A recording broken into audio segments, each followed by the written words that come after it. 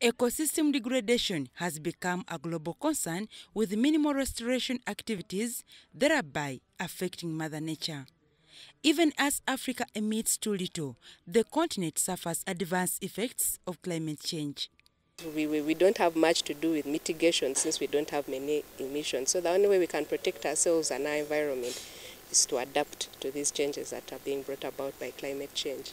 So I appeal to my fellow countrymen to take up initiatives of restoring environment, restoring our wetlands, our forests, adopting activities that can benefit both the community and the ecosystem so that we can build our resilience to climate change. The 5 East African member states are training environmentalists on adaptation to climate change within the Lake Victoria Basin. The project, it's a regional project. So in the design of the project, we wanted to have a uniform approach to adapting to climate change within the region.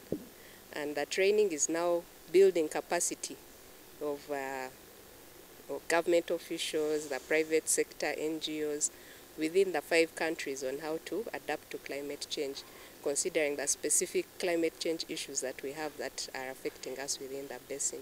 Professor James Okot Okumu, an expert in environmental science, is the lead consultant charged with the responsibility of honing technical staff in the sector with the required skills. We have got the pastoral community and the agricultural community. The agricultural community, they are going to look at the issues of crop production. So how to have good crops that can withstand the shocks, how they can have water and conserve it so that the crops get the waters and the nutrients. And the pastoral communities, how they can get water for their animals, how they can make sure that the pastures are maintained well, sustainable management of pastures. So in all these, we also apply the knowledge that is already within the community. That is what we call indigenous knowledge. They are there, but they are silent in the background. They don't come. And we are losing them through these new generations because it's not being passed on well.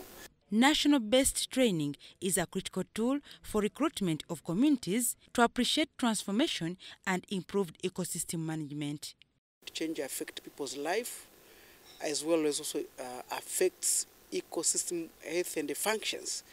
Without trainings and engagement and the proper planned and structured actions to strike the balance to foster resilience and adaptation, you can't get the intended results. Campaigns to promote adaptation to climate change have been ongoing, but with minimal impact. However, with the transboundary engagement, chances are high that this narrative might change. Dorcas Kimono, UBC News.